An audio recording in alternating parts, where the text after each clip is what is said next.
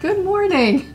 Well, welcome here to another Sunday morning with Paul and Angie Wagler from arisenow.ca. Yes, well, we are delighted to be with you here once again on a Sunday morning, and we're going to start a new theme, a new series this morning. Awesome. Yeah. So that First John went on for, I believe it was 10 weeks. Yeah. But we made it through all 5 chapters. Thorough journey through First John. Yeah, and well, I think it could have been even more thorough, right? But anyway, we trust that was a blessing, and we'd love to hear your feedback on that series if you watched some or all of it, and just to let us know the things that stood out, or the things that you learned, the things that God is speaking to your heart. Right. But today, in connection with what is happening in the world right now, which is the Olympics, and I don't know if you're into that, but I really like watching the Olympics for the sport, the competition, 16 days or so that it's on. I love the different events. There's some that I'm not particularly fond to watch, but there's many that I do like to watch, and I really like especially when there's races of various kinds. There's swimming races, there's cycling races, there's running races, and maybe there's some other kinds, but those are the ones that come to mind. And there's even walking races. That's really interesting. But so in the running races in particular, one of my favorites is the 100-meter sprint, the 100-meter dash, and we're going to have the men's final. I think is going to be this afternoon, and so we're really looking forward to checking that out. And so, but at the beginning of the race, the starter calls the people to attention by saying, "On your mark," or "Get ready," and then he says, "Set," and then, well, we would say "Go," but there's like a little bang, a little gun goes off, and then the race is on, right? And so we're gonna, for this next series, these next few weeks, we're gonna talk about ready, set, go. Ready, set, go. Yeah, and today... ready, set, go. Yeah, and so it's because I think there's a lot that we can learn in our life, and especially in our journey with Jesus, as followers of Jesus. There's a lot we can learn from the analogy of a race, and there's numerous places in Scripture where we are told that we are in a race. That's right. And so we're going to look at some of those over these next 3 weeks. And we're going to learn a little bit more about ready, set, go, which is ready is prepare, set is position, and go is another P word. Do you know what it is? Pursue. Of course. I knew that, but it was just a real glitch there. Yeah, that's all right. That's okay. And so prepare, position, and pursue. And prepare, position, pursue. Yeah, and so we're going to look at a passage today from 1 Corinthians chapter 9, verses 24 to 27, where Paul is talking about this idea that about a race and some things that we can learn from that. So do you want to read those few verses there from 1 Corinthians 9? Do you not know that in a race all the runners run, but only one gets the prize? Run in such a way as to get the prize. Everyone who competes in the games goes into strict training. They do it to get a crown that will not last, but we do it to get a crown that will last forever. Therefore, I do not run like a man running aimlessly. I do not fight like a man beating the air. No, I beat my body and make it my slave, so that after I have preached to others, I myself will not be disqualified for the prize. And I mean, so we can run as a man or as a woman, right? Yeah. Run as the one who is going to get that prize. Yeah. And he identifies, one of the challenging things about these races is only one gets the prize. Well, I guess in the Olympics there's sort of 3 prizes. There's a gold, silver, and a bronze. Everyone wants the gold. Yeah, let's be honest. Because that's winning the race. I mean, the silver medalist or bronze medalist don't say, "I won the race." There's only one. I think that you're pleased enough to be on the podium, right? But I mean, in all honesty, everybody wants to get that gold. Yeah, everybody wants to win. Be on the top. And Paul is saying here that we should run in a way in our lives. We should live our lives in such a way as we are getting the prize. And so these people who end up at the Olympics or competing in any sport at a world-class level, they didn't just get there by chance, and they're on the start line for the 100 meters, and they're just like, how did this happen? You know, I didn't plan to be here. Like, I mean, and there is sort of probably some elements of kind of shock that, well, I've actually made it here, but yet there's a whole journey. There's behind every athlete, there's a story, and that's one of the things I like, is when you hear some of the background of what has brought them to this moment. So we love to follow mountain biking because we had a mountain bike team for quite a number of years, and our kids did. Some of our kids did mountain biking, and so I did too.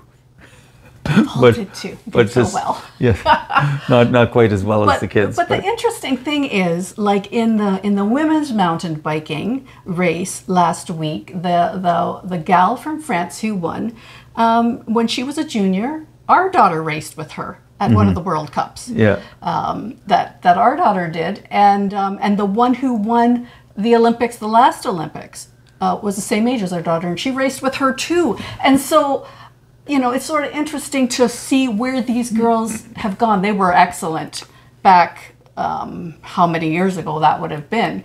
But they kept at it. Yeah. They kept at it, and they kept going, and they're still going. And to be at the top of the sport all these years later, because they've dedicated their lives to that. It's taken some a great deal of sacrifice and a lot of intentionality in terms of preparation. Right. And so there's things that we can learn about that. And Paul, identifies in this verse that we don't just run aimlessly, when you're an Olympic athlete. You don't just go out for a run aimlessly. Every run has its purpose. Like every bit of training has its purpose to build you towards that goal. He says we don't fight like a man beating the air. You know, like there's boxing in the Olympics, right?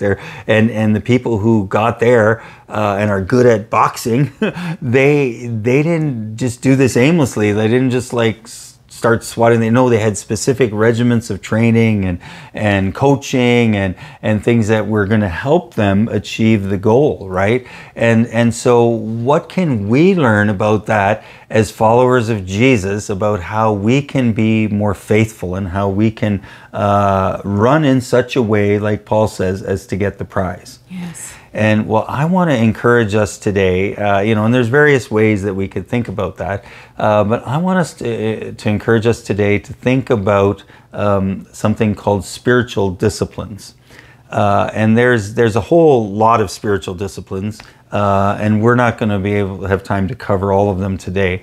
But if we are going to be like one of these athletes that makes it to the Olympics and is competing at the highest level, and we want to be do well in our preparation as followers of Jesus, we're going to need to have some discipline. Mm-hmm. And so when I think of spiritual disciplines, there's two that stand out above all the others. I mean, there's worship, and there's stewardship, and there's various other ones, but the two that stand out in my mind are prayer, having a regular prayer life where we're communicating with God and He's communicating with us.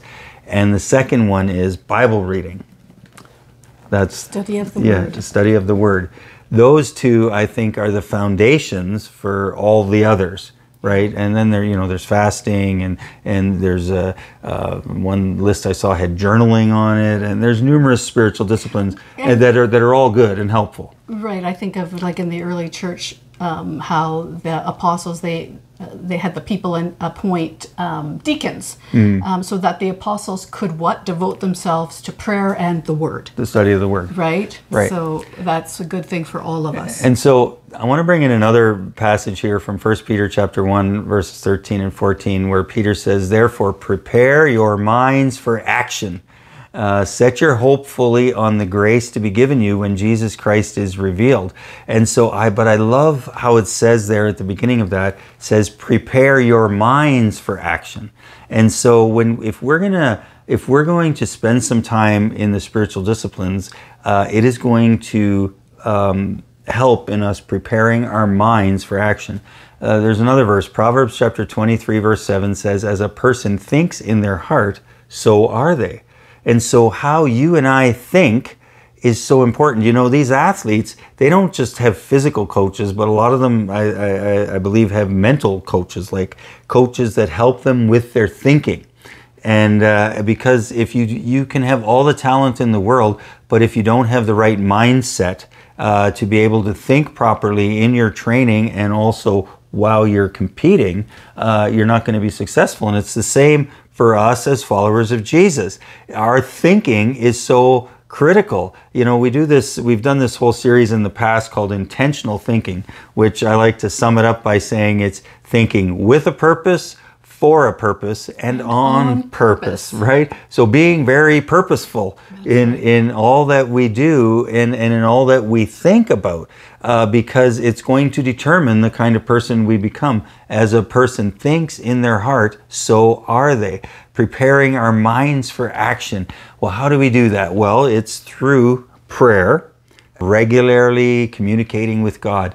And, you know, we have our special times where we set aside to pray and talk to God. But I like to think of prayer as more than that. It's this constant communication that we have with God all day long. And so He can be dropping thoughts into our mind all the time because we're in communication with Him, right? And so we want to grow in that. We want to nurture that relationship. You know, if you want to have a good relationship with someone, you need to talk to them regularly, right? And not be like once every 5 years or once every year or whatever. Like, it's just, no, you want to talk to them regularly. Well, we can talk to God at any time, right? It's not like we have to, He's not busy with someone else. He's able to communicate with all of us at the same time, which is sort of a bit beyond our comprehension. But God is always available for us, right? So it's not like sometimes when I might call you because I need to talk to you or want to talk to you, and maybe you're on the phone, and then it's like I can't talk to Angie right then. Or I sometimes, for these type of things, I have my phone on Do Not Disturb, and sometimes I forget to turn it back on. Yes. So it's like, you can't get a hold of me. Right. The only way we can get a hold of her is if she's actually looking at her phone because it's not ringing or vibrating. Yeah. But it's never that way with God. We can talk to Him anytime. And then His Word, I've heard it said, it's the most reliable data that we have about who God is. And so we need to fill our minds and our hearts and our whole beings with God's Word. And if you've watched any of our programs, you know that I'm big on memorizing Scripture and hiding God's Word in our heart. Angie, there's those two verses in Psalm 119, verse 11 and verse 105. Do you remember what they are?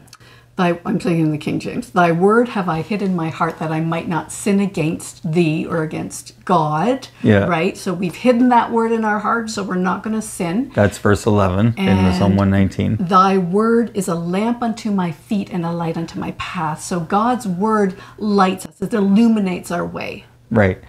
It's amazing because it says in there, it's the word of God is in our heart and it keeps us from sinning. Yeah. So if you're struggling with some sin that you just really wish you wouldn't have to struggle with, one of the best ways to get rid of that is hiding God's word in your heart. Because, you know, in Hebrews 4:12, it tells us that the word of God is living and active, sharper than any two-edged sword. It penetrates even the dividing of soul and spirit, joints and marrow. It judges the thoughts and attitudes of our heart. And so when we have God's word in us, it actually serves as a way of determining which thoughts and attitudes that we should hold on to. Because we're like, oh no, the word of God says this. I gotta not think that thought.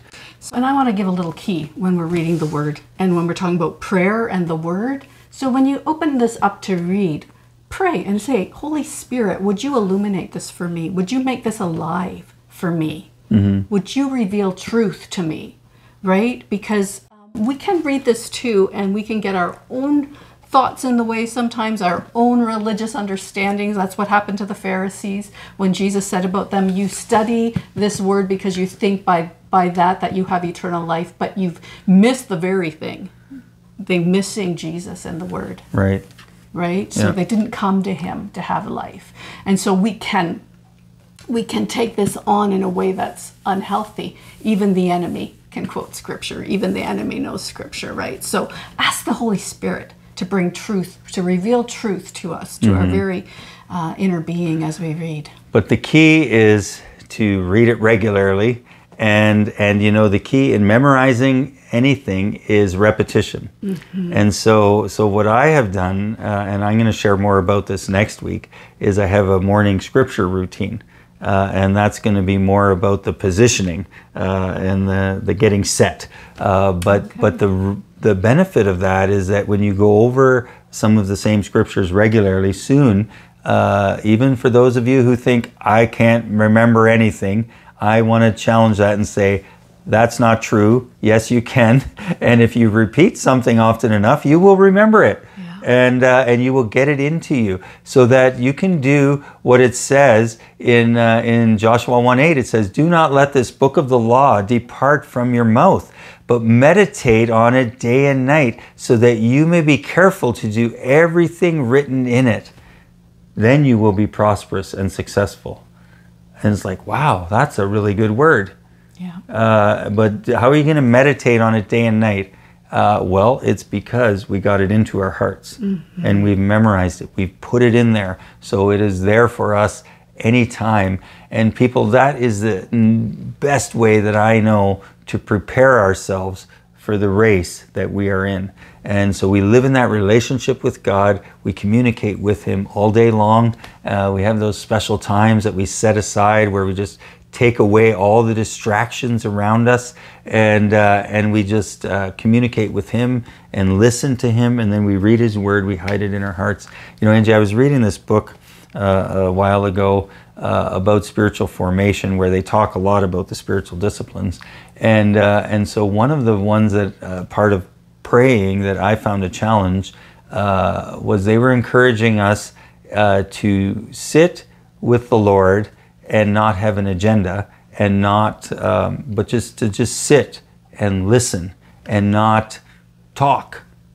And you would find that challenging. because I have my morning prayer list that I go through, the different people I pray for, and there always seems to be a lot of need. And I have the various scripture lists of that are part of my morning prayer routine.